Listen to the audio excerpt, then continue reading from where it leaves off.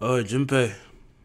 As he looks up, we see Junpei sitting in a room, and a group of students gather and then enter. So, he thinks he could just say hi now. Get out.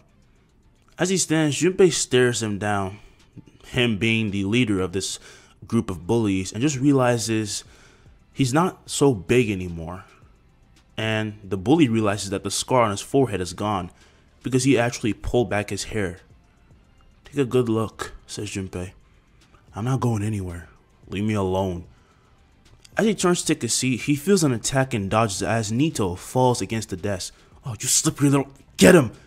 One of them closes the door behind, and a racket is heard as some students gather to the door, and eventually it stops. And it's suddenly open, and out is thrown Nito, the main leader of these bullies, and the rest of his entire gang, much to everyone's shock. Junpei then walks out, dusting off his hands. Everyone looks at him as if he's some ghost. As of today, the Phil Club is reinstated.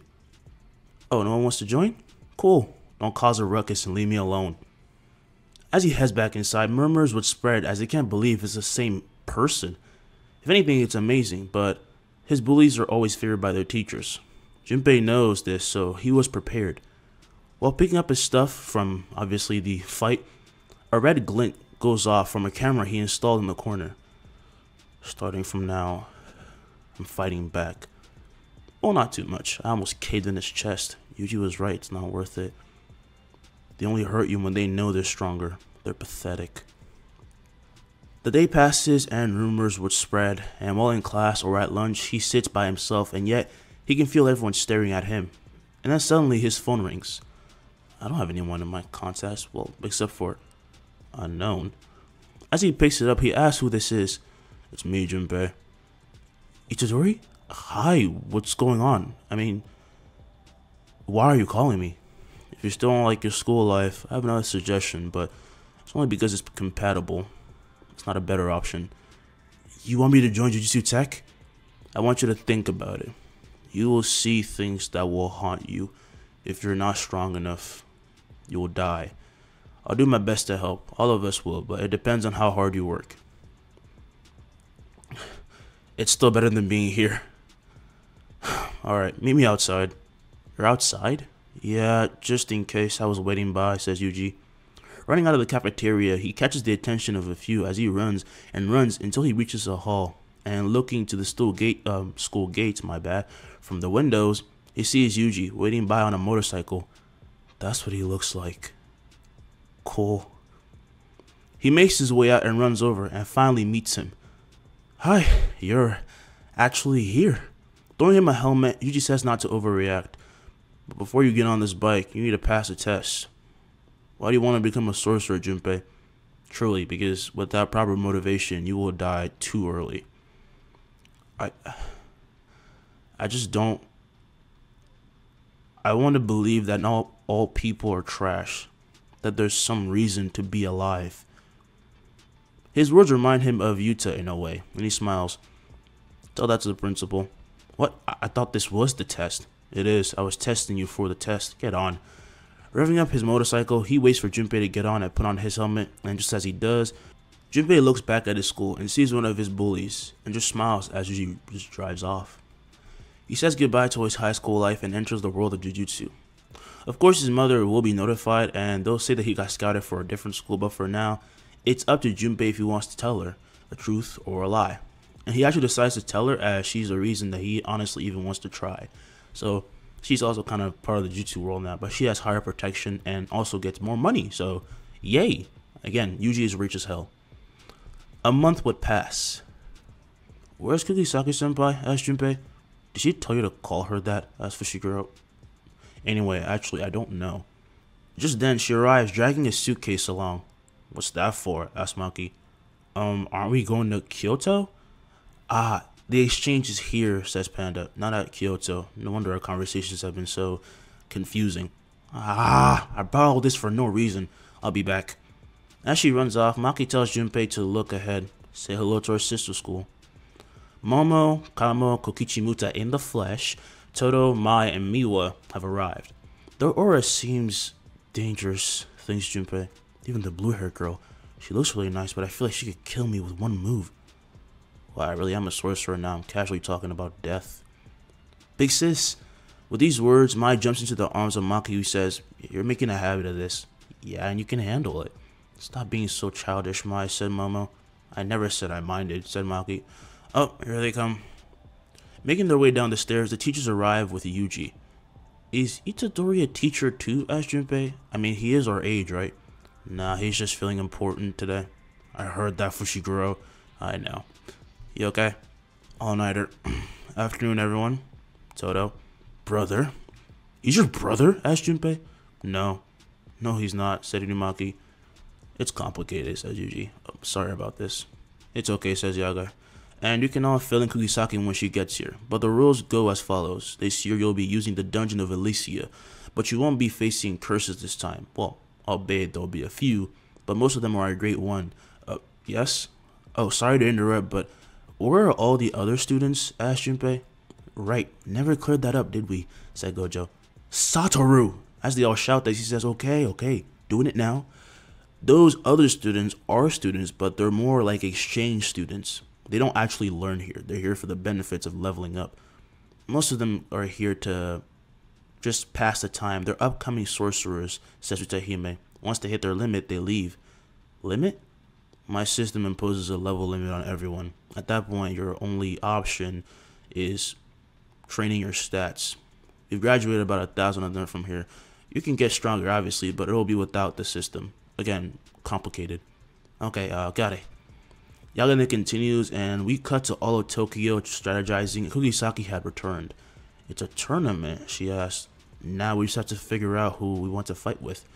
"Leave Toto to me," said Maki. "I'll take Kokichi," said Panda. "And I'll keep the curses at bay. Make it a little easier for you guys," says Inumaki. "Can I fight Kamo?" asked Fushiguro. "Go ahead, but don't underestimate him." "Kugisaki, you and Junpei can have Miwa. Also, this is really important. She looks nice," says Maki, "but she will destroy you. Good luck." "Alright. Good to know." "What about your sister?" asked Kugisaki. "If I come across her, I'll handle it," says Inumaki, "but she doesn't do close-range fights, so she'll probably be targeting curses like me." Surprising enough, Kyoto had the same idea because they have done this a while back, so they all started leveling up at the same time, so they know who they should face and who honestly is their favorite person to spar and fight against. It's just a thing of theirs.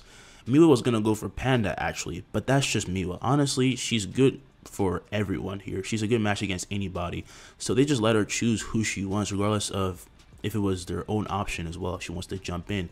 Again, Miwa is like very valued now. She has like a lot of power. They all then gather at the opening of the dungeon and face that massive black door, and they enter, and next they find themselves falling. "What the hell, Itadori?" asked Junpei. "Oh, it's a new setting," says Maki. "Nice. Skywalk." Kicking off the air, she springs on ahead saying, "I see them. Fushiguro?" "On it." "Nue." Below him, his massive feather Shikigami forms and flies up, catching everyone as they hang on tight and begin to glide down. As for Kyoto, they glide down on one of Muta's puppets.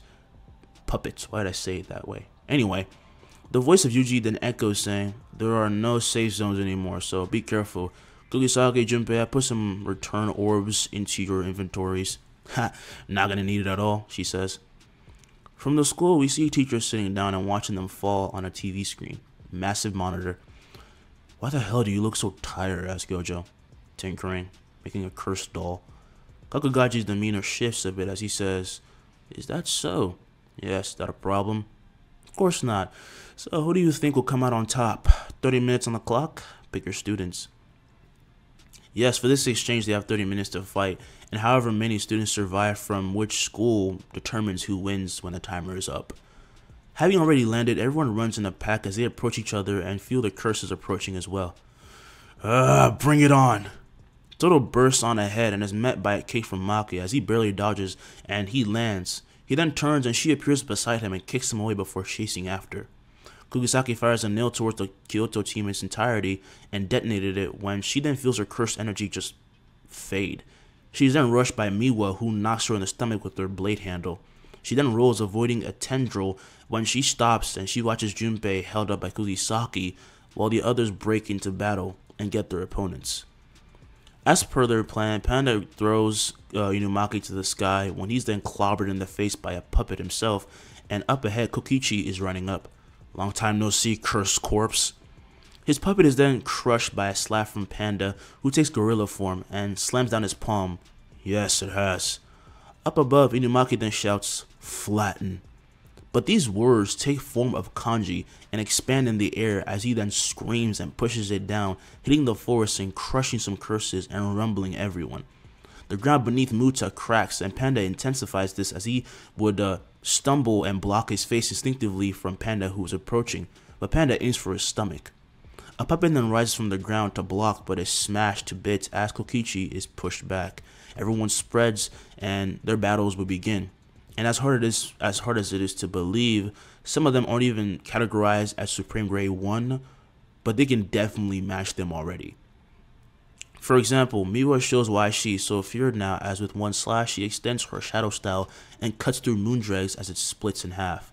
And a scared Junpei is kicked in the stomach before Miwa then ducks a nail and then another before stomping Shadow Moon. All of the nails then fall before her before even activating as they near her radius. She's using simple domain. She doesn't have a technique, but it doesn't matter. She's strong as hell. You guys are really good. You're gonna overtake me in no time. I'm rooting for you. God, she's so nice that it makes this annoying, says Kugisaki. But I am gonna have to end this quick. Sorry. As she gets in a fighting stance, Miwa disappears and they look for her. They're obviously scared when their bodies are suddenly cut and she appears behind them. Whew, they are really scary juniors. Kugisaki and Junpei taken out by Miwa. This robotic voice echoes throughout the dungeon and leaves Miwa a bit embarrassed. Yeah, I expected as much, says Momo from above. By the way, Momo is stronger, but she just doesn't like to fight as crazy. It's still not something that she's into. Everyone acknowledges that she has some pretty strong skills, but they also know that she will keep surveying because one of her highest skills is related to that. It's called Overview. She can mark the specific energy of someone and always keep an eye on them, but she has to be in the sky to use it. Basically, it's a very beginner version of Yuji's observation skill, which is just insane. He has appraise on steroids. We then find Fushiguro running and heading for the mountain in this area as he looks to his side and sees Kamo running and following beside him. Charging bull. His shadow slings forward and releases his charging bull, at which point Kamo stops and turns his cursed energy to blood, and he fires it forward as it strikes against the bull, but it just keeps charging forward. He's surprised and then avoids a kick as he then throws one himself. Fushiguro dodges and strikes him in the air using Orochi, which opens up its mouth wide, tossing up its snack. Slicing exorcism. From below, Fushiguro watches as saws of blood would slide down the skin of his serpent, and he unsummons it, when he then barely blocks a piercing blood attack with his bare hands. This pushes him back before dispersing and spreads, turning to spheres around him that then fire. Cluster, said Kamo. As the blood pierces into Fushiguro, however, he drops into his shadow just in time, and the attacks meet and bounce off each other, slicing trees in half. Kamo lands and looks around carefully. The proud clan technique of the Zenin against the Kamo clan. I'm impressed at your mastery.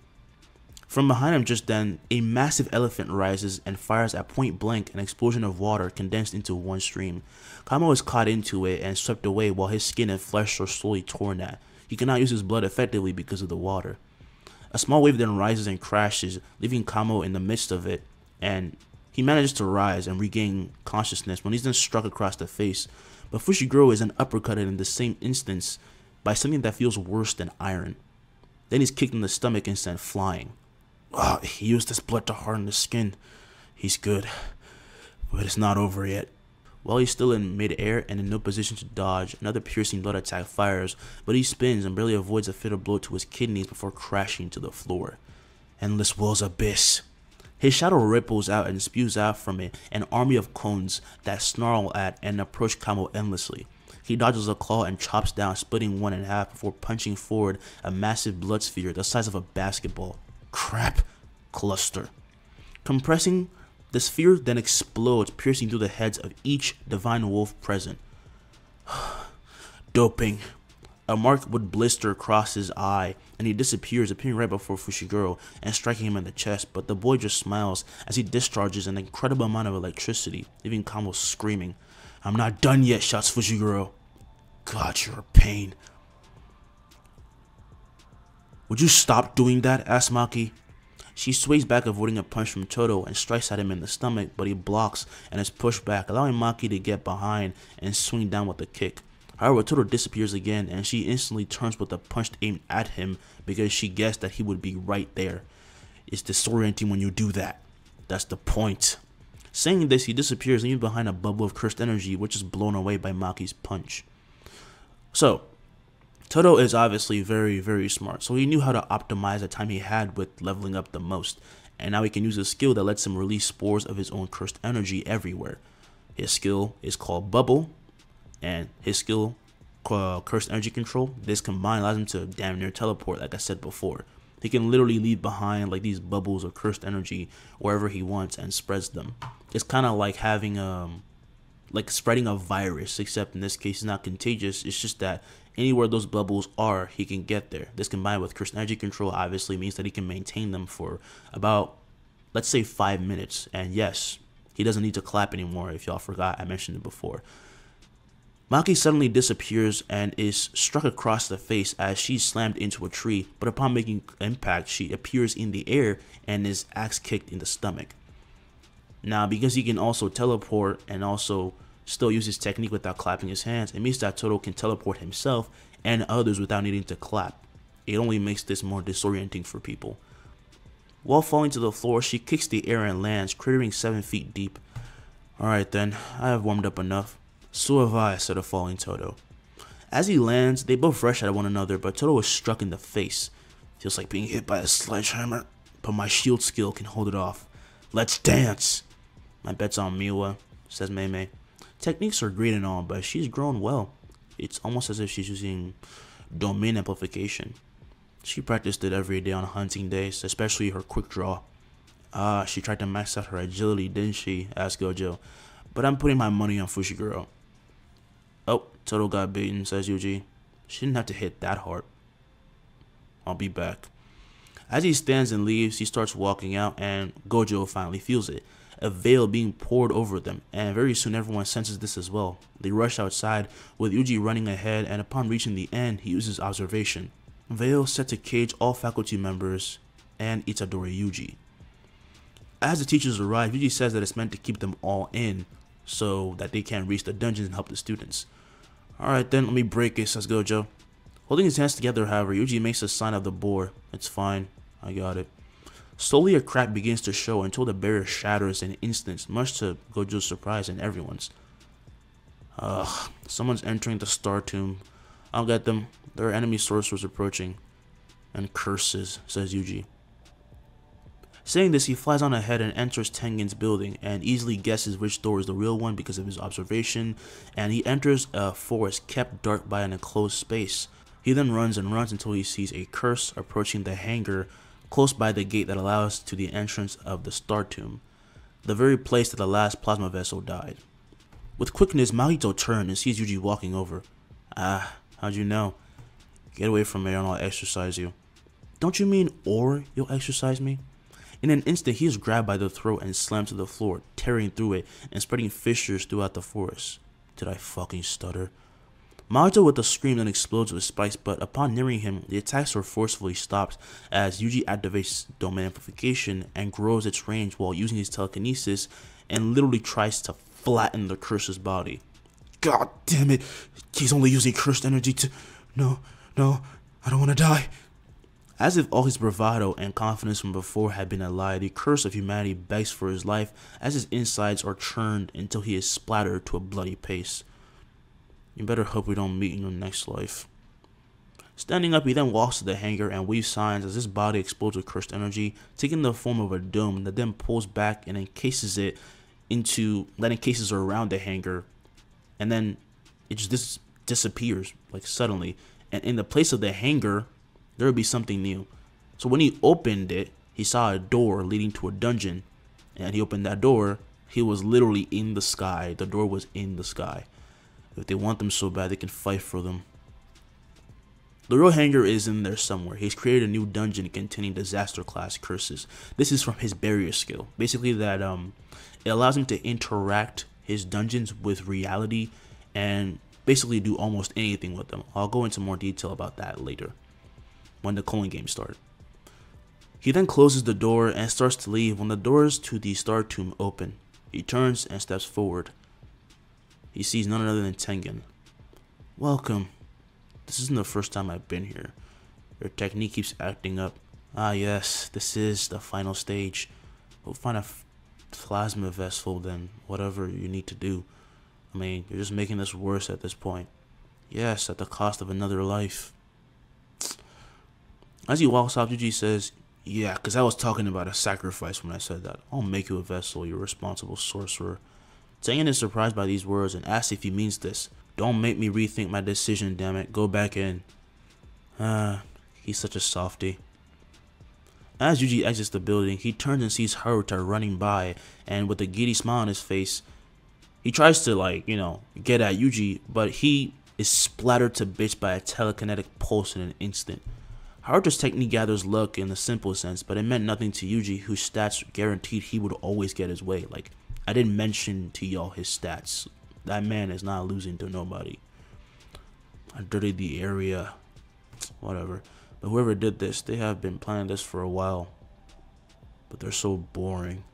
By this point, the rogue band of sorcerers that Kenjaku had gathered for this had already been beaten, so only a few curses remain. Skill. Solo level 40. Striking into the stomach of a giant wasp curse, Utahime blows its guts out. She no longer gives a boost of 200 to her allies, but can also do the same to herself without the need of a dance. She can completely omit this, and if anything, it's even more powerful now. This gives her beyond hysterical strength, matching the likes of Maki, but only while she's using the technique. Her base strength stat is only in the 50s, but she could catch up if she trained more. As the curse falls and begins to fade, she finds more heading for her, and all at the same time, the curse is coming from a giant cursed womb in the form of a hive. So obviously, the ones that she's facing look like bees or wasps, or a combination of them. Alright, let's do this. Lunging forward, she leaps and blows off the head of one and dodges a stinger, and she grabs a hold off of it and swings even further into the sky. She then flows with so much cursed energy that she actually instinctively uses reverse curse technique to heal the poison now. She uses the curses as a stepping stone until she appears above the womb and punches it with all her might and cracks it in two. It splits to 100 pieces and out falls a growing larva that then turns to ash. However, these wasps are still spreading. Luckily, Gojo is here, and they're all blown away in an instant when he arrives. And as she falls, Utahime sees the smiling Gojo. "Not bad." "Oh, shut up." As she lands, her cursed energy subsides as Gojo appears right beside her. "Let's do this then. Don't slow me down. Get off my back and just run, goddammit. Get rid of these things." She blitzes forward and kills one of them in a punch while Gojo opens his arms wide and many of them begin to be pulled to him aggressively before being turned to nothing by a blast of red. God, he gets half of this stuff, I swear, she thinks. Now for the results of the exchange. Todo has been taken out by Maki, Mai taken out by Inumaki, Fushiguro taken out by Kamo, Kamo taken out by Maki, Momo taken out by Panda, Kokichi taken out by Panda. Maki, Miwa, Inumaki, and Panda remain, so Team Tokyo wins. Having finished, the group walks out of the dungeon and are talking amongst themselves, and they regret how much they didn't get to do and certain things that they should have done. But all that stops when they see wasps flying around and their senseis going ham. "What the hell happened?" said Junpei. "Oh, we got attacked," says Kugisaki. "Don't say that so casually," thinks Junpei. 2 days then pass. We are at a beach. "And you still think this plan of yours will work?" asked Jogo. "Mahito is dead." "Our plans will still work as they're supposed to, but now I'm gonna have to put a little bit of elbow grease in." "Why are you so certain Itadori Yuji will be of no consequence?" asked Hanami. "I no longer think that. As a matter of fact, it's fair to say that he has already reached the level of Gojo Satoru, but that's what makes it all the more fun." October 31st, a veil falls over the entirety of Shibuya with a radius of 400 meters. Non-sorcerers are unable to escape because of the veil inside the one covering Shibuya, and they all keep calling for one person. "Satoru Gojo, bring Satoru Gojo." They all keep saying that, says Ichiji. He speaks to Maki, Miwa, Kugisaki, and Junpei. So that last attack wasn't just a one-off thing? says Junpei. And you really want us on standby? Maki asks. Mr. Gojo will head in and handle it all, so there's no need to interfere right now, says Nita. She speaks to Fushiguro, Kamako Kichi, and Mai. I mean, you're not wrong, but it feels too deliberate, says Kokichi. They must be confident they can actually hurt him to do this kind of stunt. Well, that's what he's here for, said Maya. She points to the sky, and up above, sitting on Charmander, who had tripled in width and length, his scales sharpened, reddened, and his horns grew as well, was looking majestic as hell. Let's see what these bastards come up with, he thinks. The last team will be Kusakabe, Panda, Toto, and Nita's little brother. He also got a little bit of a level up. Think of his abilities like a berserker now. He literally has a skill called berserker where he kind of just goes ham. No injuries are applied. No matter how much you hurt him, they don't get any worse, and he gets stronger. I just wanted to put that in because I thought that was a cool ability to give to that kind of insignificant character. But anyway, inside, Gojo arrives and floats onto the train tracks of Shibuya Station, where he sees Jogo, Hanami, and Dagon. Dagon evolved very fast to kind of make this balanced for this whole plan. And the hole he came through then began to close up as Satoru looked around, seeing all the civilians kept at bay, who were so scared because they had no idea what was going on. Don't worry, I'm not running away. How long's it been, Fuji? Don't cry when you lose this time. Huh. I think it's you who should have an excuse ready this time, Gojo Satoru. Now up above, past the station, Yuji heads for Mei Jingume Station and jumps off his summit as it disappears and he enters. Waiting for him inside is an agent. Itadori. Hey, tell me everything. Of course. She then explains that there are curses roaming through the lower levels of the station. Where do they keep getting these curses from? The only one who can get this many. Geto Suguru, right? But you defeated him. Yes, and I left his body completely intact. His brain fresh and frozen. And his heart, I shattered his heart. His body! It's his body! As he runs off, he tells the agent to go. Tell everyone you can. Gojo Sensei is in trouble. Do it now. Yes.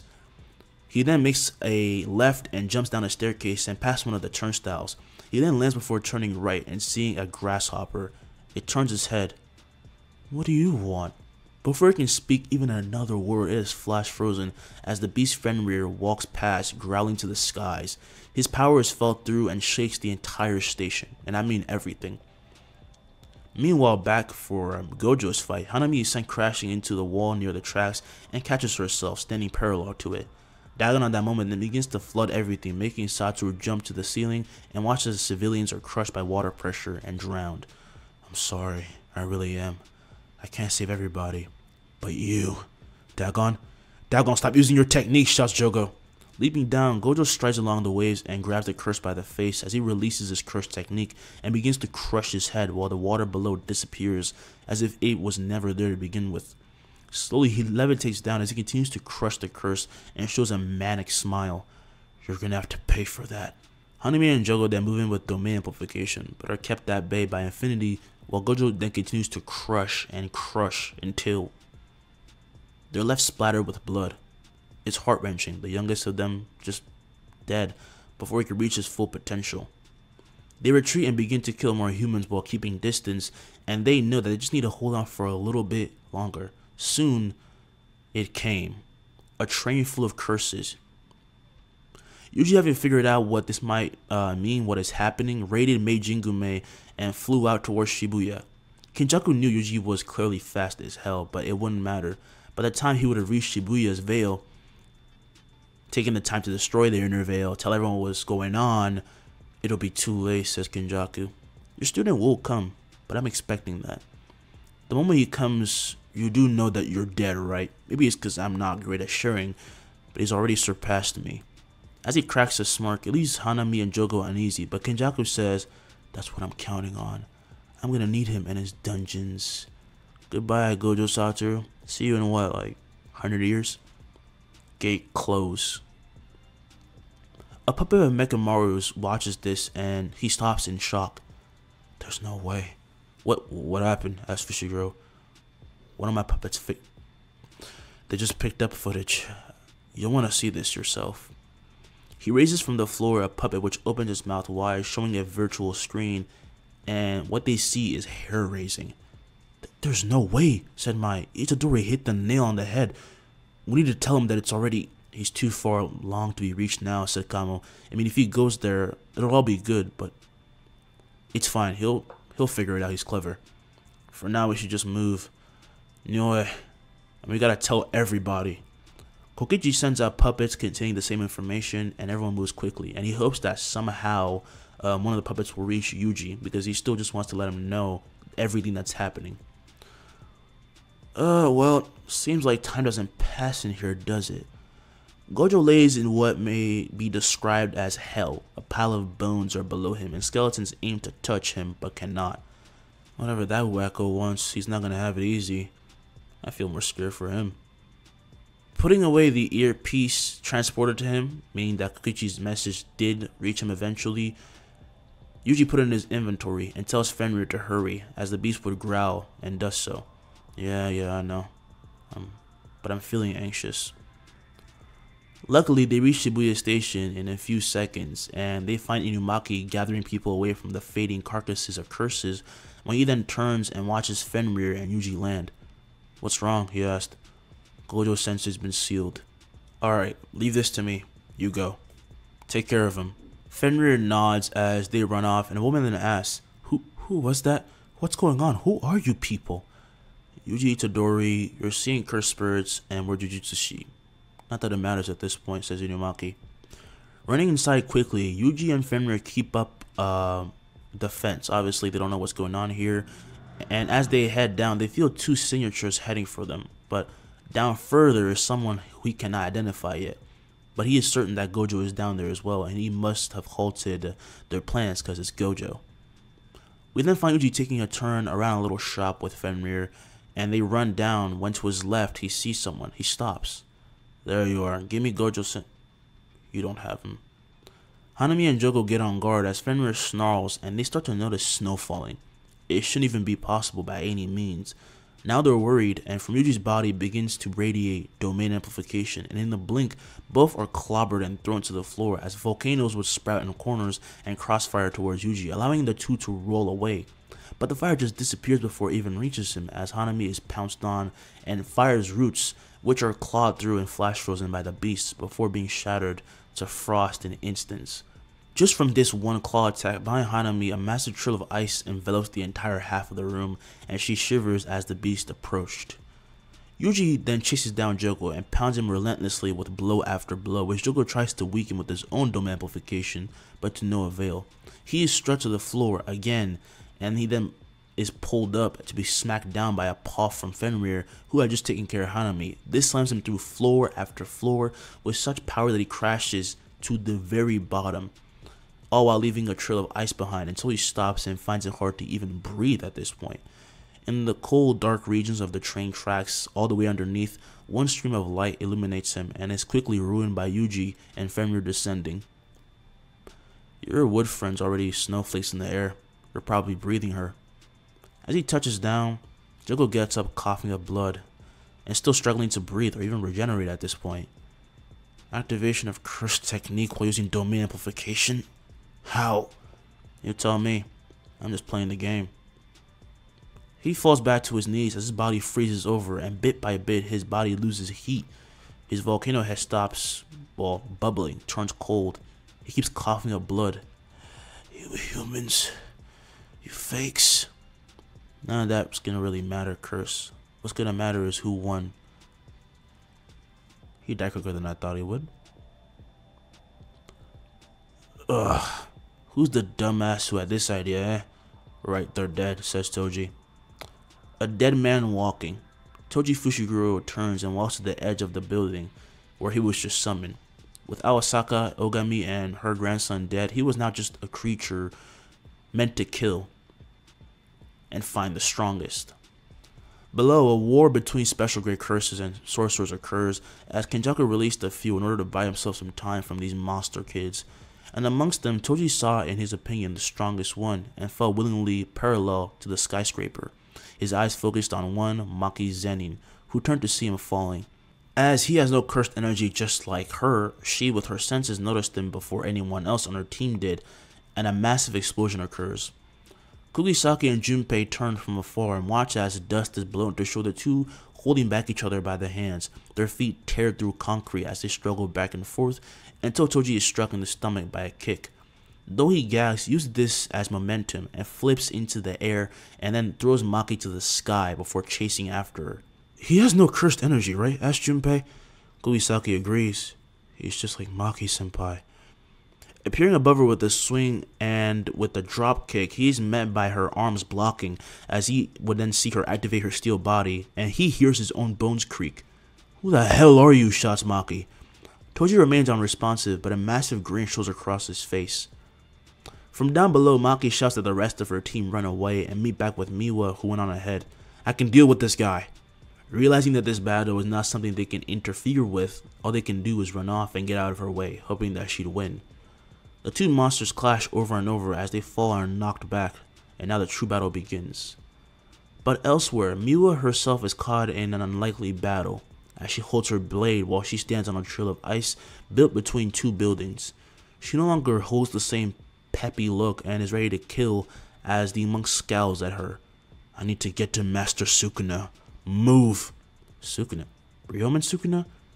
But he's dead, right? For now. In a flash, Miwa swings with Utahime holding her hand up to block while reinforcing her flesh and bones, when her hand is backhanded and thrashed to pieces and is barely held together as Miwa moves forward with the thrust. This attack is sidestepped as Uraume then swings at the sorcerer, who has half of her body frozen in ice, but then blows us away with an array of cursed energy. New moon. The image of a crescent moon reverberates behind her in black and white as she swings down, and from above, a massive slash cracks into the building behind Utahime and also eradicates her ice construct. Zooming in, we then see them free-falling as Uraume is genuinely impressed.